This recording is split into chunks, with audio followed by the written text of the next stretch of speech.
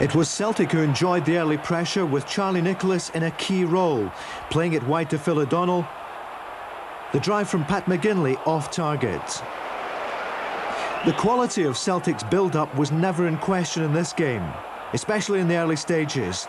John Collins showing the form that has made him one of the hottest properties in the game.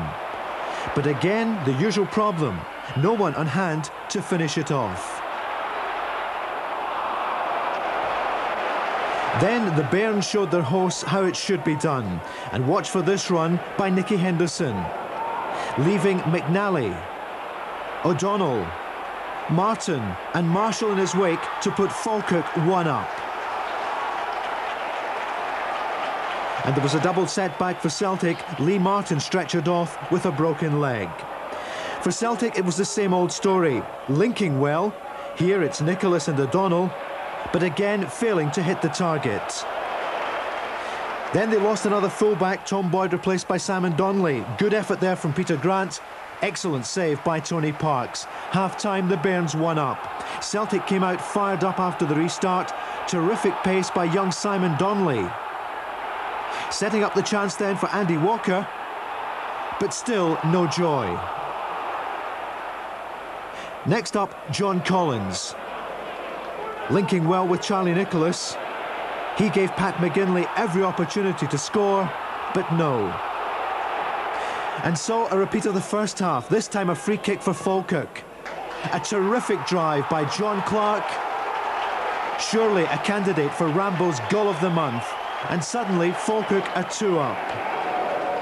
And they could have made it 3. The long clearance from Tony Parks, falling for Nicky Henderson, Marshall managing to block the shot. Celtic were really up against it. John Collins doing everything in his power to find an opening. And eventually he did. Andy Walker, but Tony Parks on hand to stop the effort. Manager Jim Jeffries unhappy there with the marking. It just wasn't Celtic's day. When Walker's cross was headed wide by Willie Faulkner, you knew the points quite rightly were going back to Falkirk. Great, first-class performance. I think we got the, we had a game plan today, and we had with John Clark and Scott McKenzie in the middle of the park. We wanted to keep solid.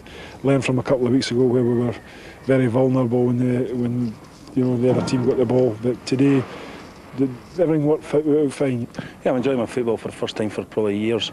We've came here, they just let you get on with it. Normally we play a good bit of football, which we didn't today, which was a bit disappointing in that respect, but I'm enjoying it.